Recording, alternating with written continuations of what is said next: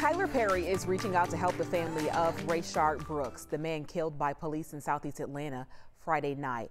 A representative told 11 Alive Perry plans to pay for the college tuition for Brooks's 4 children.